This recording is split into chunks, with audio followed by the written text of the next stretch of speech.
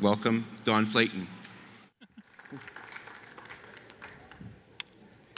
Okay, it's a pleasure for me to be here, and even though I'm retired, I'm enjoying the opportunity to do a few special projects with friends, and also if they're fun, and Ag Days is fun, so this is something I look forward to.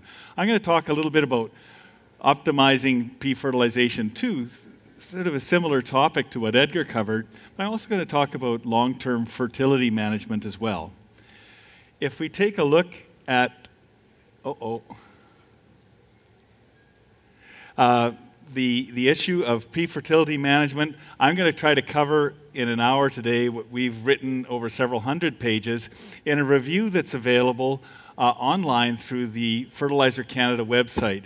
And the lead author for this review was Dr. Cindy Grant, no stranger to this crowd, because she was an Agriculture and Agri-Food Canada research scientist at the Brandon Research Centre for many years. She's recently retired, and she helped put together the sort of the literature background that I'm going to refer to some of that today. With respect to what I've seen over my career here in Manitoba the last 35 years or so, some things are the same. In terms of fertility management, especially phosphorus, we still have cold soils in the spring, short growing season. Most of our soils have a high pH, and there's snowmelt runoff as our main environmental concern. But there's also some things that have changed over this period. More transition towards reduced tillage, higher yields of our crops because of varieties and management practices, and more diversified rotations, lots of different crops being grown. So if we take a look at yield trends, over my career, I've seen yields more than double. Here's hard red spring wheat yields in Manitoba, more than doubled in the last 40, 50 years. And if we take a look at our cropping sequence, there's more diversity in that cropping sequence. We're still limited in many cases by the amount of phosphate fertilizer we can apply because of seed row toxicity issues. And if we have canola, corn, or peas or soybeans in the rotation, those are crops that are very sensitive to seed row pea, and they have high rates of removal. You can see that the pea balance here, and on the very right-hand column, is strongly negative. A deficit of phosphorus for every year that we're growing those crops with typical fertilizer rates. So this means that over a rotation of 4 years, if you've got these crops in 2 out of 4 years and you're maximizing your pea and your cereals, you're still seeing a deficit in your phosphorus fertility balance, and gradually your soil test phosphorus and soil test pea fertility will be declining. We've also got a challenge of very dynamic prices, not only for commodities like wheat that we grow, but also for fertilizer. And this means that we have a high-risk situation financially. Edgar referred to this in his presentation. Lots of variability in prices for both what we grow and what we have to pay for inputs. And this is causing concern. Here was last weekend's article from the Manitoba Cooperator talking about how crop revenue has drastically declined, and in fact declined greater than the crop input prices have declined, creating what is definitely a concerning situation for crop producers. So what we're promoting now, of course, more than ever, is the 4R nutrient management strategy, where we encourage agronomists and farmers to be paying attention to the right rate, source, time, and placement of fertilizer. But I just sort of have one added element that I want to talk about today, and that's what I call the EC formulation, which isn't emulsifiable concentrate, like in some herbicides. This is the extra careful formulation for the way that we're managing our fertilizers, because we have to be prepared for much thinner margins than what we've seen probably in the last couple of years. So when we take a look at phosphorus, fertility, and nutrition, it's important to recognize that phosphorus is an absolutely essential element for all forms of life. It's the element that joins the chains of DNA together. There's no form of life that we know of that doesn't use phosphorus. So you've got to watch your phosphorus fertility if you want to grow anything. It's held quite strongly in most soils, especially if their pHs are high or low. The optimum pH for phosphorus availability is between 6 and 7, and a lot of our soils are more than 7, of course. It's taken up by the plant in the orthophosphate form. You've heard this probably in marketing campaigns for different types of fertilizers. The orthophosphate form, like in 125010, for example, is the form that's most easily taken up by plants. It is one phosphate atom per molecule, and that's what the membrane of the plant root is suited to pick up.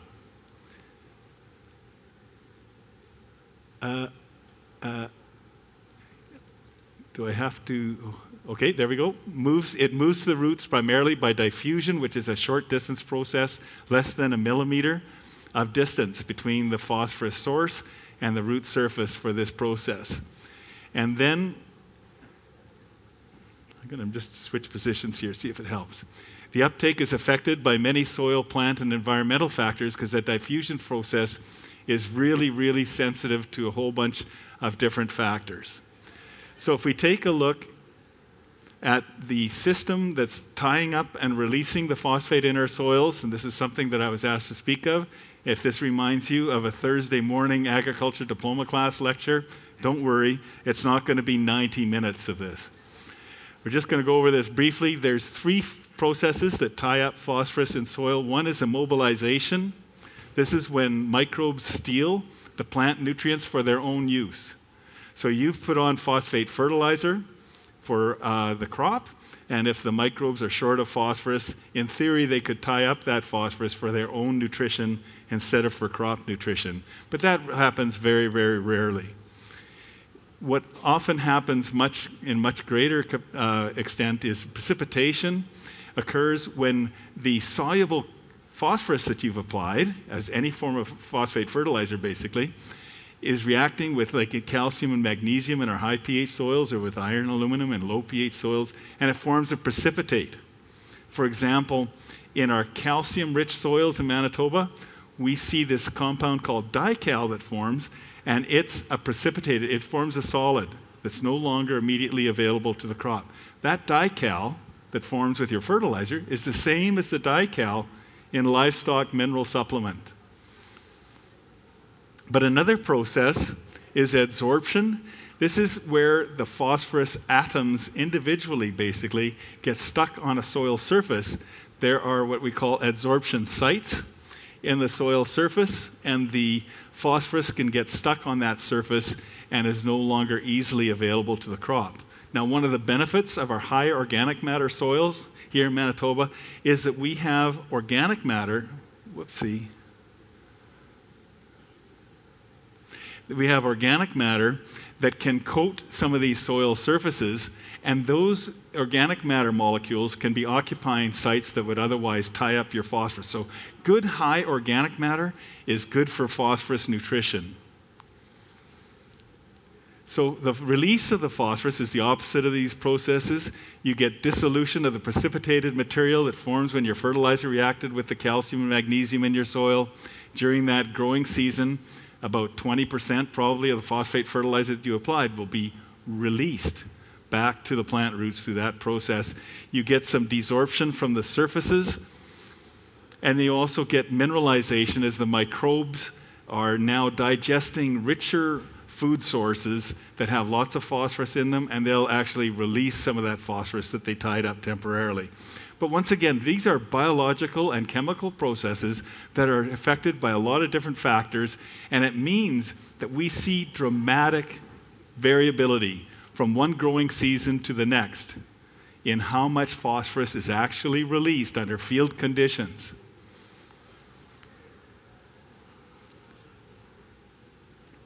See if I can get this to move along.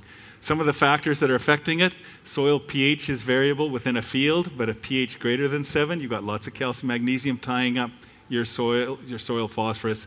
And pH is less than 6, you get lots of iron and aluminum tying up the phosphorus. The soils are low in organic matter because the organic matter is beneficial, as I mentioned before, in sort of covering some of those soil surfaces that would otherwise tie up your phosphorus. And it also contains phosphorus. There's actual phosphorus in the organic matter that's released when the microbes are digesting that organic matter. it also releases organic matter during the digestion of that organic matter and the decomposition processes. The microbes are respiring and they're breathing out carbon dioxide just like we do. The carbon dioxide first forms carbonic acid, and that increases the solubility of some of those precipitated phosphorus compounds. And then if our soils are cold, that restricts the release of phosphorus chemically. And on top of that, you actually have very poor root growth in the cold soil. So when we're planting our crops in the end of April or early May, that's a very difficult challenge to get adequate phosphorus nutrition. And that's why Stanley Barber, as Edgar mentioned, showed very conclusively that early season phosphorus nutrition absolutely critical in our prairie soils. Also, if you have low soil test P, whatever method you're using, you're probably going to run into problems with the release of phosphorus because the soil is hungry for phosphorus, has lots of retention capacity left to hold more phosphorus. So what we see is the northern Great Plains in general, the northern states as well as the western provinces, have a high proportion of soil samples that test low in P. Here in Manitoba, it's roughly 60%, but in Saskatchewan, 80% of the soils testing low in P, North Dakota, 80% as well. This is some of the highest frequency of phosphorus deficiency in North America. So phosphorus is a key nutrient that we need to be concerned about it. And in fact, for the first probably 50 to 75 years of cultivating the soils in the prairies, phosphorus fertilizer was the #1 input for fertilizer before nitrogen.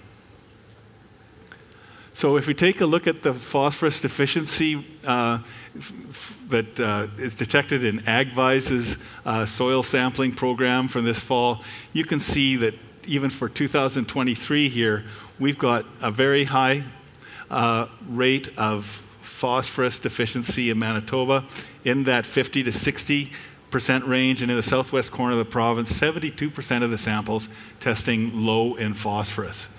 Manitoba's deficiency is not as frequent as Saskatchewan's. You can see that the frequency of phosphorus deficiency in Saskatchewan is even greater. So once again, phosphorus an important issue in prairie provinces. Here's an example of a phosphorus response. This is a former student, Clayton Harder, who farms in the northwest corner of Winnipeg, and he left a chest strip without 40 pounds of phosphate in his canola crop. Obviously, a big phosphorus response there. Another former student, Corey Elliott from Pipestone, he left a check strip as well, and all the way through the growing season, he saw this substantial P response. And so it's valuable to leave these check strips in the field and double check to see that we still are getting phosphorus responses, because they don't always occur. It's a little inconsistent, but we do have a lot of phosphorus deficiency to be concerned about. So the right rate is the first part of the sort of 4R system that we have to look at. We're going to spend a little bit of time looking at the right rate. If we take a look at conventional soil testing, oh boy, here, and we look at the Soil Fertility Guide, for example, recommendations, they will have a table in the Soil Fertility Guide that shows the soil test phosphorus level and then the matching recommendation for the amount of phosphate fertilizer that should be applied for our various crops. And this is just a generalized sort of recommendation based on a sort of a long-term accumulation of data. And it's not meant to be prescriptive to the point where we can guarantee that that's the optimum rate in the coming year, because we don't know what the weather conditions are and some other factors that I'll talk about later. But in general, these are the recommendations that provide the best economic response to phosphate without injuring your crop with seedling toxicity. But these recommendations are based on data like this. This data happens to be from Alberta Agriculture, based on a modified Kelowna method of laboratory analysis. And scientists like me can go draw a line through these data points and get a response curve. But in reality, that response is highly variable across soils and years. So yeah, I could show you a really nice, neat response curve, but if you look at the real data, there's a lot of variability there. And so we need to be realistic about the year-to-year variability and the other factors that are affecting P response, and not try to pretend that we know exactly what's going to happen when that phosphate fertilizer is applied on your field for next year's crop. So what we've adopted in Manitoba is sort of a probability-based approach. What we're saying is within these data from all these experiments, we have soils that are testing low in phosphorus, and therefore there's a high probability of response. Soils that are testing high in phosphorus, in this case above like 20 or 30 part per million, that show a low probability of response, and then an intermediate zone here where about 50% of the soils are responding to phosphate. And that's, I think, a realistic way to portray phosphorus responses, and we see this being used more and more across North America because people are recognizing how variable the response to P is. So in Manitoba, our response curve, our recommendations are based on the concept that 0 to 5 part per million Olsen extractable P is very low, and based on this old data here, published in 1962, that's over 60 years ago, 100% of the trials with grass and wheat responded to fertilizer phosphate if they had less than 5 ppm. And at 12 to 18 ppm, it dropped down to only 50%, and over 18 ppm, only a minority of soils showed a response with wheat and grasses. And you might say, well, why would you ever want to use data from that era? If we take a look at more recent numbers from trials across Western Canada, Alberta, Saskatchewan, Manitoba, from 1988 to 95, so that's 25 to 30 years later, we actually have the same data for wheat across the 3 prairie provinces, less than 5 ppm, 100% of the sites responded, 10 to 20 part per million, 50% response, and at more than 20 part per million Olsen extractable P, we've got only a 25% response. That's almost identical to the data that was gathered in the 1950s and early 60s. So we're pretty confident that this applies to wheat and other cereals. But we've got this challenge that the response to P varies with field conditions. Dr. Soper, when he was developing the phosphorus test in the 1950s, like almost 70 years ago, he got a really good relationship between P response and soil test P in the greenhouse. The soil test P explained 85% of the variability in P responses in his greenhouse tests. But when he went out into the field, the response was quite different. Oh dear. In the field, the same soil test with the same crops explained only 2% of the responses because there are so many factors that affect the response in one growing season compared to the next, or one field next to the next. And so I just want to go through some of those so that you have, I think, a realistic understanding of how well we can predict P response. So here's a graph that used to be published in the Guide to Farm Practice in Saskatchewan for many years. It's an 18-year experiment from 1950 to 1967 over here, and then it was extended with a little different experimental method for another like 29 years in Saskatchewan. So there's roughly 47 years worth of data here on the same research plots. This is the same site, and this is P response at that site over this 47-year period. Variable as heck. Same soil test P level, basically, but year-to-year variation because of the balance between crop requirement and the soil's ability to supply being highly responsive to those environmental conditions.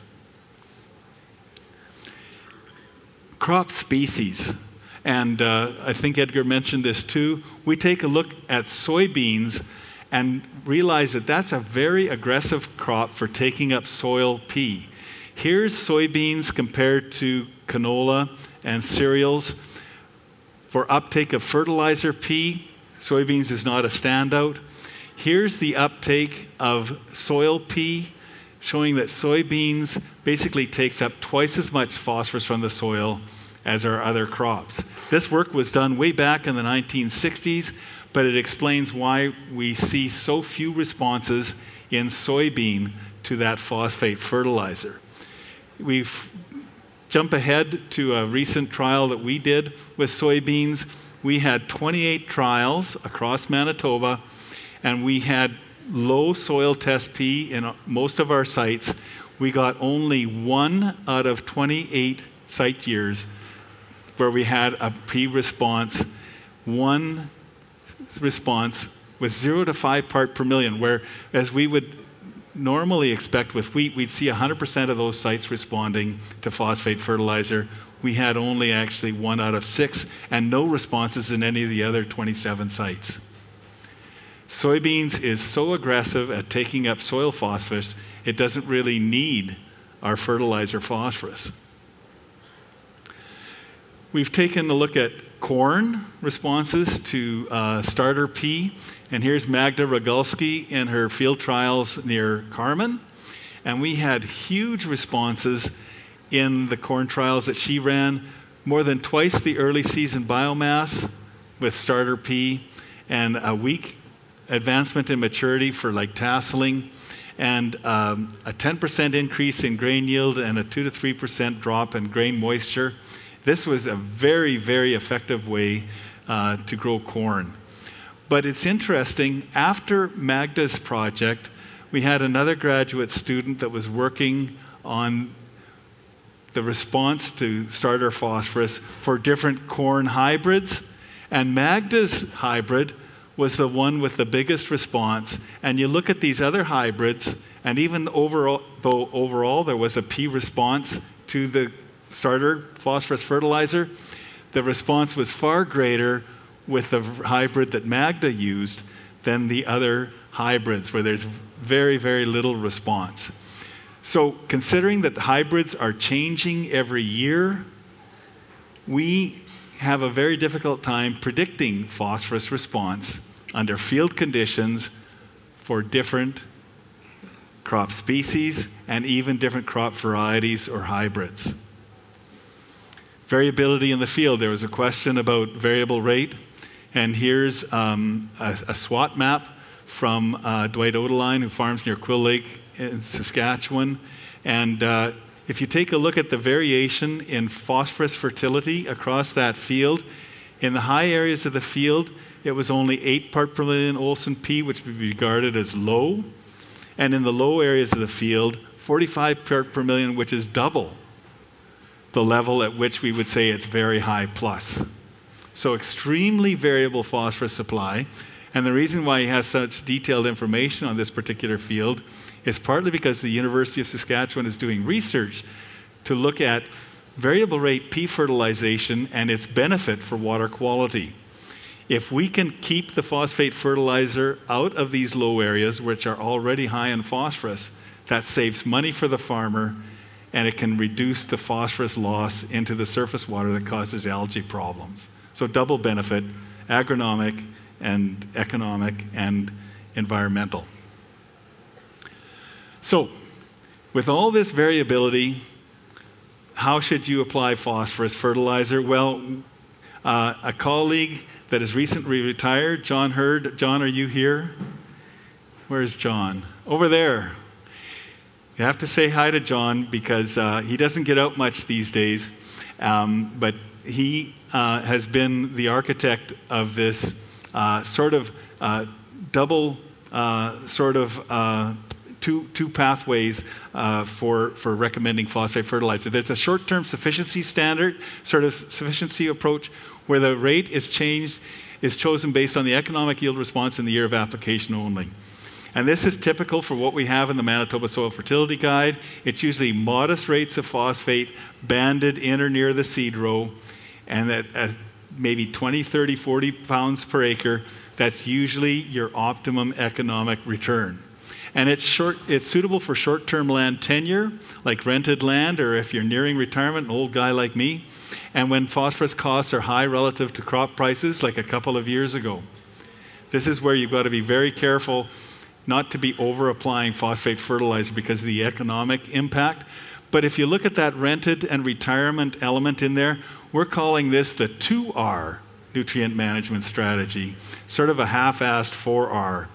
And it's only for people that have a very short-term outlook or people that are in a short-term situation where crop prices relative to fertilizer prices aren't very favorable. So that approach is sort of embodied in the typical recommendations from the Soil Fertility Guide. And once again, if we take a look at something like a 10 part per million soil test P level, and we look at the recommendation for applying the fertilizer P, you can see that these numbers here are fairly low, 30 pounds, 20 pounds, and 10 pounds, depending on what crop you're dealing with. So if we use those recommendations for short-term sufficiency for the maximum sort of economic return in the year of application, we're going to be putting on relatively modest rates. In our spring wheat, we might be putting on only 30 pounds of phosphate per acre, even though wheat could handle 50. We're putting on only 30 because of the economics. Canola, 20 pounds in the seed row. Oats, 30 pounds in the seed row. Soybeans, only 10. And so you can see that in the year that we're growing canola and the year that we're growing soybeans, we're putting on a lot less phosphorus than what we're removing at a typical yield at harvest.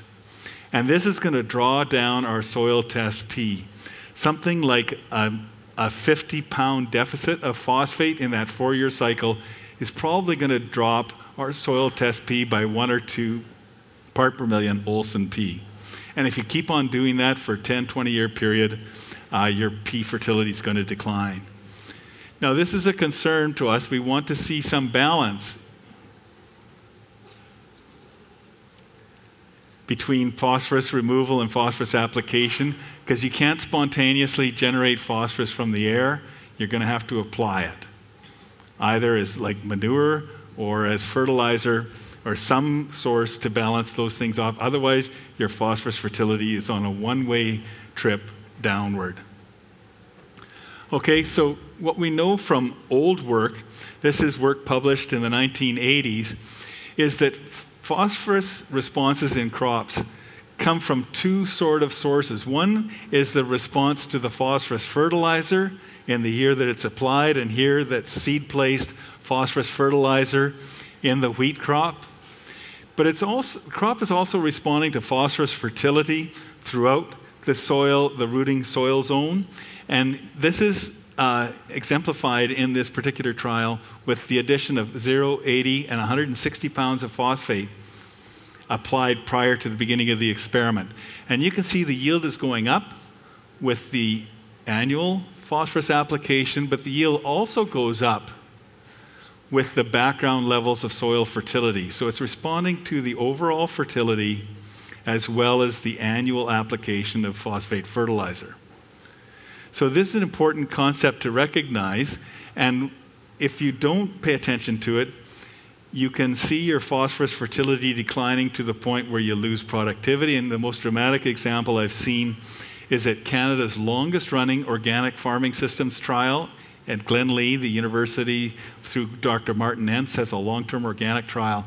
And this plot of alfalfa is split between the side that doesn't have any compost added and the side that had composted beef cattle manure applied. In that organic trial, after 13 years, even if they started off with very high soil P fertility, it gradually declined to the point where the alfalfa couldn't even fix nitrogen out of the atmosphere for this organic crop rotation. And so people that are promoting organic agricultural systems and regenerative agriculture systems need to pay very close attention to this issue of replenishing the mineral nutrients. Yes, we can fix nitrogen, but we can't replace phosphorus by magic. Okay, so what about taking a longer-term sustainability approach? Well, this is going to require I guess, a situation where you've got a long-term tenure on your land. Oh, come on. We aim our applications to maintain our soil test P fertility, probably somewhere in the range of 10 to 20 part per million. We don't have to go overboard and have super high P fertility. We just want to get it into the medium to high range. If we take a look at low P soil then, that's testing under 10 part per million, we're probably going to build our P fertility, and we could use manure or extra applications of phosphate fertilizer in years where it's not very expensive. But also, if we've got more than 20 parts per million because the soil has a history of manure application, we can actually back off to those low rates just to get back to something like 10 to 20 part per million. Long-term economics considers the residual P value in this situation, and I'm going to show you some data from a real-life on-farm trial that Adam Gurr has been conducting for the last 6 years. But this is only suitable if you've got long-term land tenure. And this is something that's really important given the proportion of land that's rented nowadays. How much return on investment do you get if you've got like a year-to-year lease? I'm not sure I'd be too enthusiastic about that. Also, if your phosphorus fertilizers prices spike up, that's not a situation that is really going to be conducive to taking this long-term sustainability approach. But bottom line is, if your soil test is below 10, we're going to be recommending to increase your soil test P level by applying more phosphate than the crop is removing. If you're in that 10 to 20 ppm sweet spot, we think that you can probably balance your inputs with crop removal. Keep on monitoring with annual soil testing. But if you're above 20, you can draw down by using that starter P low rate and not worrying about having a short-term deficit, because you've got so much in your savings account, you can afford to run a deficit.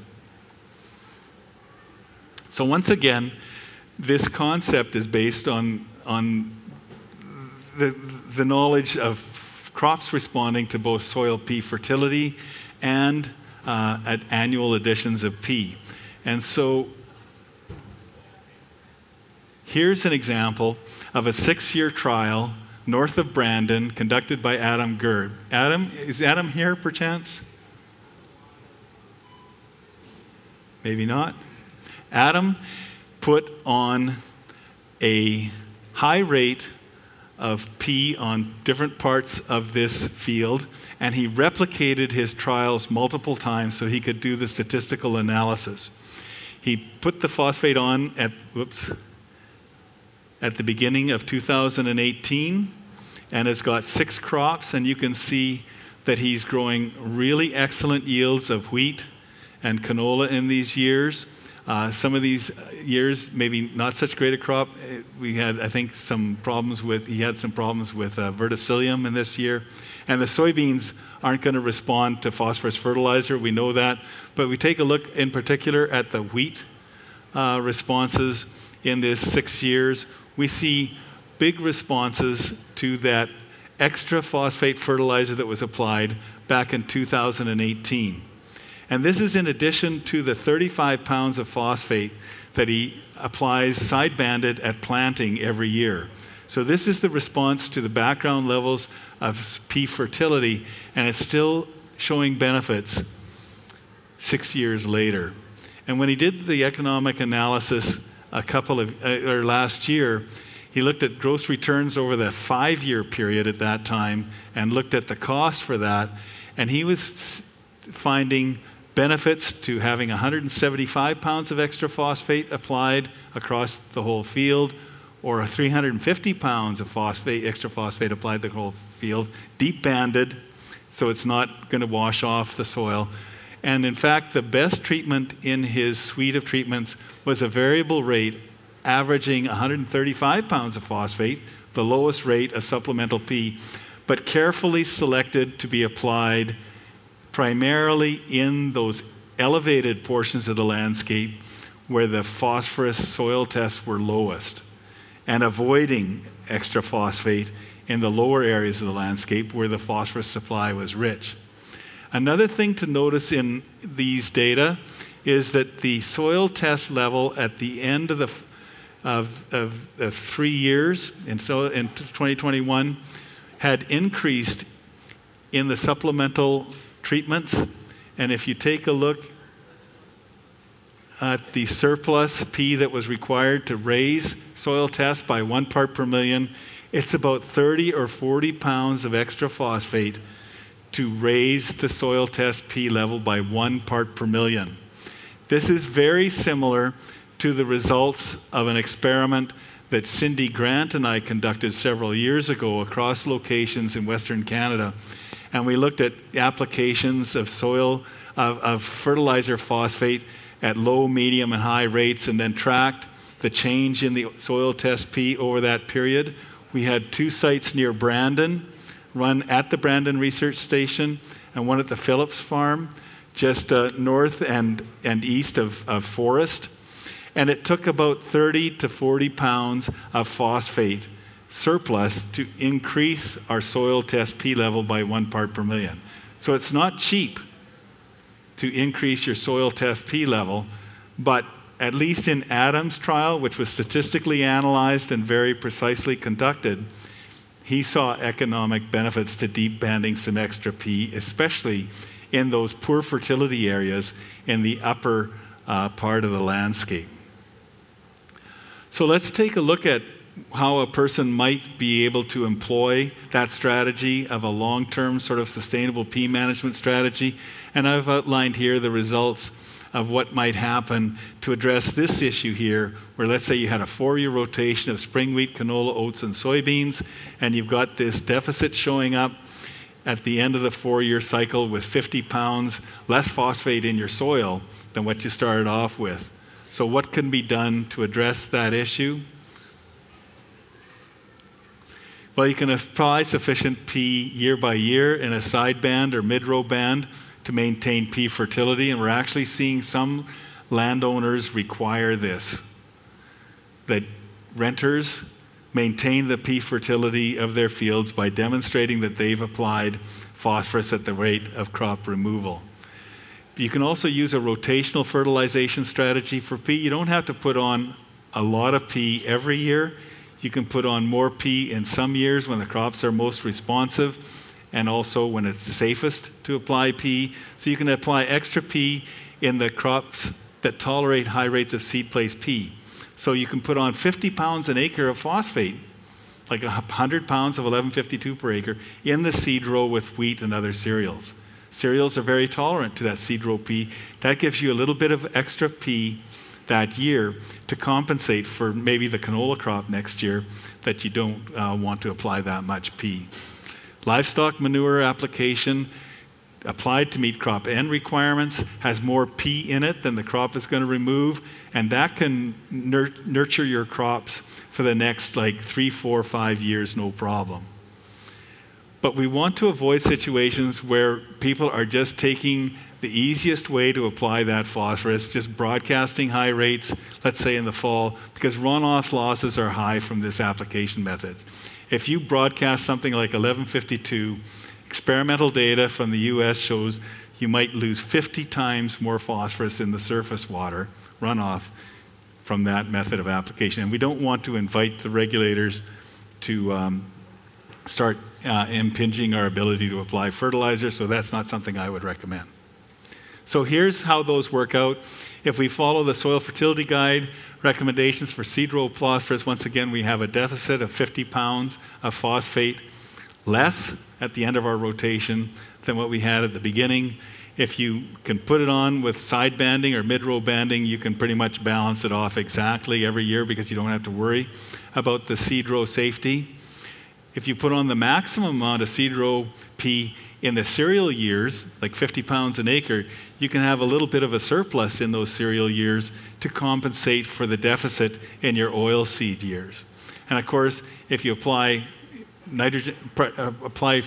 manure at a rate to supply the crop's nitrogen requirements, you can see a big surplus in that first year when the manure is applied, and you can draw that down during the next 3 years. So that's a really convenient way. If you've got manure for yourself or access to manure from a neighbor, that can be a very good way to maintain your pea fertility. So the long-term sustainability and short-term sufficiency strategies are for farmers like you folks to decide, depending on your land tenure and sort of where you're at with your pea fertility. But we're going to see that acknowledged in the new version of the Soil Fertility Guide. We're going to get more upfront about this long-term sustainability approach, and it's something that's, I think, very important for people that have the land tenure to look forward to. So what about sources of pea? If we take a look at sources of pea, we're pretty conventional in our recommendations here.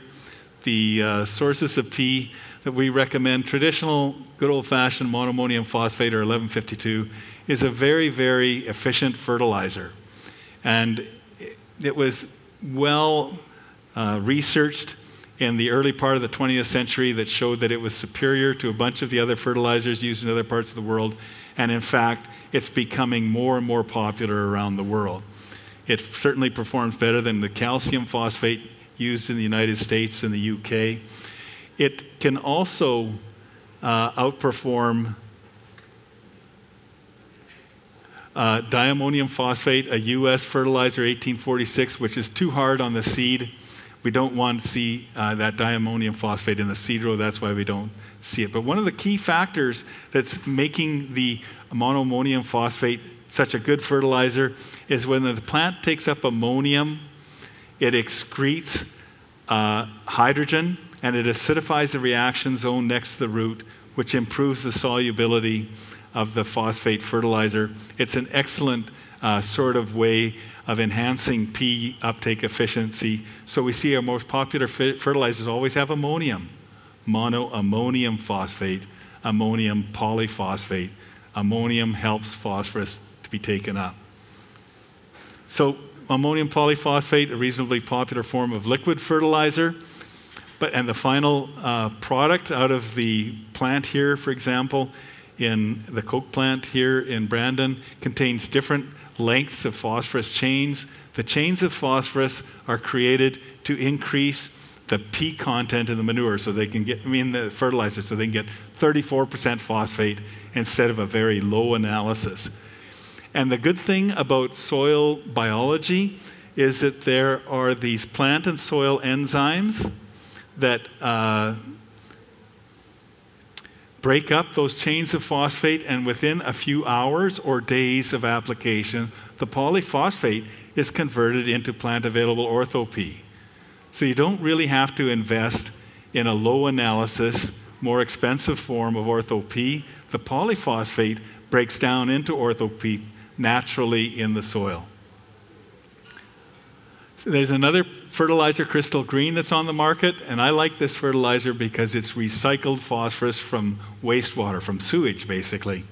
But it's chemically reacted, so you don't have to worry about potentially toxic elements or biohazards or anything else like that. And it's a form of ammonium magnesium phosphate. It's the same compound in kidney stones. And I won't ask who here has kidney stone problems, but this makes it a natural product. We're hoping to get it approved for organic farming here, like it is already approved for organic farming in Europe. But it's a vital step towards sustainable recycling of phosphorus back from where food is consumed into the areas where food is produced. Okay, moving on to the overall debate about fluid versus dry fertilizers. There's been some research in Australia conducted by friends of ours, which shows improvements in phosphorus use efficiency by using liquid compared to granular fertilizers. And there's reasons for that, which I'm not going to get into. But this is really good research for their conditions where they've got 70% carbonates in some of their soils. But we've done, or I shouldn't say we've, Cindy Grant and Geza Rax, other people have done research on these types of fertilizers here in Manitoba, have not been able to see the same results under our conditions. And it may be because our soils have less carbonate in them, or it might be because we have more moisture in the spring when the phosphorus is reacting with the soil, but we don't get the same results. And just an example of this is some research from Cindy Grant's trials near Brandon here, where she looked at ammonium polyphosphate in a band compared to 1152 or monoammonium phosphate in a band, and she found similar P responses in a clay loam soil and a silty clay soil, no differences. So whether you want to use ammonium polyphosphate 1034 or monoammonium phosphate 1152, similar results in these trials. So just be sure that the cost of your phosphate fertilizer per pound of phosphate is affordable for building or maintaining your pea fertility. This is a very, very important statement. That's why it's in that caution sign. A friend of mine switched to a low P application system 20 years ago, and it was costing him quite a bit per pound of phosphorus, but it was very safe for seed row application. But he was putting on a rate that was low because it was pretty expensive stuff. And after 10 years of doing that, his soil test P just kept going down and down and down. And 10 years later, I met him at a conference like this, and he says, Don, he says, I should have listened to you. He says, this is very difficult for me to admit.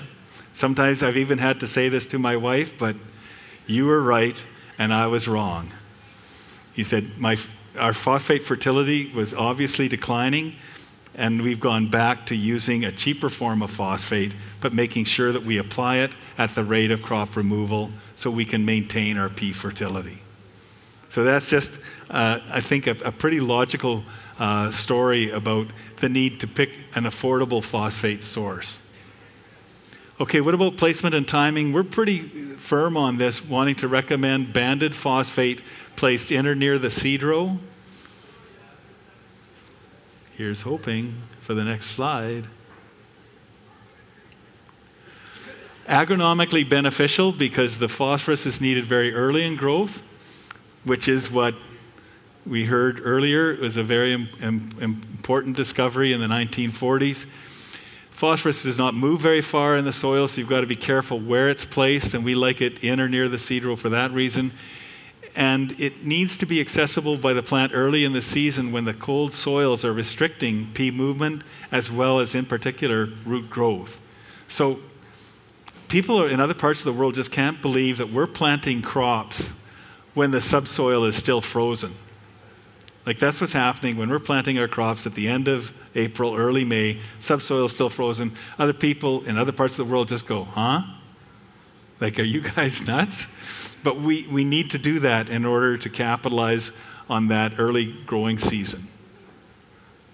So it's environmentally beneficial as well. Our phosphorus is placed under the soil surface after spring runoff. This is the most environmentally safe way to apply our phosphate with the least risk that it's going to run off with snowmelt, for example. So this is really good agronomically, economically, environmentally, sort of a really excellent way to apply. And so this is long-term historical data, but it's still the truth. If we take a look at these old data from the Western Co-op Fertilizers Training Manual, in long-term trials across Western Canada, their grain yield increase from 18 pounds banded with the seed was equivalent to 72 pounds an acre broadcast. So in terms of economic return on investment, banded pea in or near the seed row may be easily 2 to 4 times more effective than broadcast pea. And we also see benefits in this historical study from the 1980s, benefits from that seed-placed pea. Even though our pea fertility was increased overall with the broadcast pea, we still need that pea in or near the seed row for starter phosphorus early in the growing season when the soils are cold. Being careful, though, not to over-apply pea in the seed row because it can damage seedlings. Here's Canola Palooza, Portage la Prairie in 2016. I don't know how many of you saw this trial, but this is only 20 pounds of P205 per acre. That's like 40 pounds of 1152 per acre with disc openers at 12-inch spacing, and it's burnt the crop.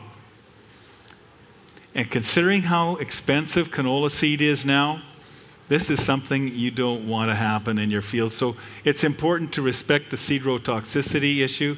And Amy Delaki talked about this, and Chris Holzaffel on Monday. It's a very important issue to keep track of. Despite canola having these huge requirements for phosphate with its higher yield potential these days, we still have to be very careful with our seed row rates. So once again, in terms of a bottom line for the recommended application of phosphorus, it's summarized in this review here that's available online. But high prices for our fertilizers and our crops have increased the risks of either over-applying or under-applying our fertilizer. And it's important to apply our nutrients very efficiently to maintain a healthy bottom line. Our high prices for fertilizer and crops have increased the rewards from efficient application. That's a positive spin on it rather than a negative one. And if we take a look at rates of phosphate, for long-term pea fertility maintenance, you're going to have to apply P at rates equal to crop removal, and there's no way around this issue. There's no spontaneous generation of phosphorus in place, and there's no atmospheric deposition of any consequence. In terms of source, use an ammonium phosphate fertilizer that's affordable so that you can maintain your pea fertility. Low rates of high efficiency fertilizers are going to deplete your fertility over time. Look at placement and timing. Banding pea in or near the seed row, once again, 2 to 4 times more efficient than broadcast pea. So pretty traditional sort of message there, but we have data sort of back up this approach. And once again, I just want to pay tribute to Dr. Cindy Grant, who's the co-author of this review that's available online. And also want to acknowledge John Hurd's help with all this. He and Cindy have just been fantastic partners and colleagues and teammates during my career, and I want to acknowledge their contributions to this presentation. Dave, if we've got a few minutes for questions. Anybody have some questions? Okay. Shout it out. In really heavy clay soils like around Winnipeg, Yep. do you think we have to raise our MAP application rates even higher than in some of these studies to raise the ppms in our soil? And do you think adding sulfur with the phosphate makes it more available in terms of soil acidification when our pHs are like 7, 8, 7, 5? Okay, 2 questions, and they're very good questions about heavy clay soils near Winnipeg. Do you know what I'm talking about? Oh, yeah. Heavy clay soils will require more pounds of phosphate to raise their pea fertility by 1 part per million. That's what showed up in that study that I mentioned for Cindy Grant. We didn't work with a heavy clay soil, but we worked with a high pH clay loam, and it required 30 to 50 pounds. My guess is that a heavy clay soil might require 40 to 50. That's just a wild-ass guess. But you also mentioned about adding some other compounds with the phosphate fertilizer to improve their availability. And sulfate does improve availability of phosphate for the short term, at least.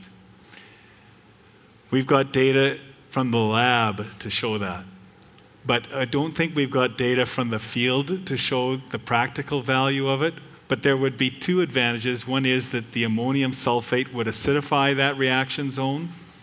But the other thing is that the sulfate itself competes with phosphorus for tie-up by the calcium and magnesium. And so the same chemical agents, calcium and magnesium, that are tying up phosphate, tie up sulfate to some extent. And if you can distract the calcium and magnesium with the sulfate, you might have more phosphate available. But I would say that most of those reactions are going to be most beneficial in a short term rather than the long term. In the long term, it's pretty much pounds of phosphate fertilizer per acre. But good question. Can I ask, is it true that sulfur can act as a safener for phosphate for root damage? Okay, the question is, does sulfur fertilizer act as a safener by adding it? to phosphate fertilizer seed row safety? No. It's kind of tricky. Okay. We have data from Saskatchewan and Manitoba that clearly demonstrates that adding a soluble form of sulfate fertilizer increases seed row toxicity, doesn't decrease it. But there are certain types of fertilizer which have combined sulfur with phosphate that use elemental S instead of sulfate. And because elemental S is basically inert in soil and doesn't have salt stress or nitrogen stress associated with it, it's a safer form of sulfur to apply than ammonium sulfate, but it's not as effective in the year of application either. So there's trade-offs there. It's not a simple situation where adding sulfur is going to benefit your seed row safety. But elemental sulfur is safer than ammonium sulfate, but it doesn't perform as well either, so there's a trade-off. Yep. You guys want us to stop broadcasting heat for runoff issues, and that makes total sense.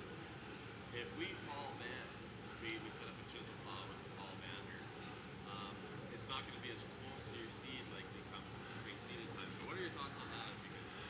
Yeah, the question was, okay, what about an alternative to building your pea with, let's say, a fall application subsurface? Like a band application would be ideal, but you might have a sweep on it or something like that. I think that is probably the most practical way of applying extra phosphate in a situation where your seeding implement limits you because you don't have side banding or mid-row banding capacity at seeding. If you've got an air drill that gives you that mid-row and side banding capability, I still think that that's an excellent way to apply it. But as an alternative, putting some plastic pipe on your deep tiller and subsurface banding your extra phosphorus fertilizer, as well as perhaps your ammonium sulfate. I'm really concerned about ammonium sulfate toxicity in the seed row of canola. I heard somebody mention canola seed prices the other day per bag, and I was just shocked. And I'm thinking, like, I don't want that canola in contact with ammonium sulfate. And ammonium sulfate doesn't require seed row placement like phosphate does. I would be reserving the seed row fertilizer rate for phosphate only, if I possibly could. So I think that your approach makes sense. And there are farmers that are converting their deep tillers over to apply fertilizer that way. They can use their air tank, but they don't have to use their air drill for rattling over those acres in the fall. I remember one of the FD bros was saying if it's, say, 4 inches down, it'll be in moisture. Yep. Summer long, which will maybe help. Well, okay. This business of placing the phosphate 4 inches down so it's in moisture all season long is actually not quite as true as some people think. A long time ago, summer of 1981, I measured soil moisture at various depths in the soil because I was working on deep banded pea for my PhD thesis. And I made a very important discovery. This might shock you, but rain falls from the sky. And then it comes into the soil, and it filters down from the top of the soil into the root zone. And in my measurements, I often found that the surface of the soil was wetter than the 4-inch depth. It's not a universal rule. Now, in areas like Australia, their deep placement of phosphorus works really well because they start off with moisture after the wet season, then it goes dry, and it stays dry. So they just get continuous evaporation and transpiration, drawing the moisture out of that surface forever. We don't have the same thing because we have periodic rains. So if you had a year that was like a summer in Australia, that deep placement might work. If you had a year that was typical for, let's say, eastern Manitoba, then with more frequent rainfall, that might not work at all. And Maurice Bourgault, an agronomist at the University of Saskatchewan, is experimenting with that deep banding concept to try and look at those sorts of issues. And she may find completely different results in Saskatchewan than what I found 43 years ago.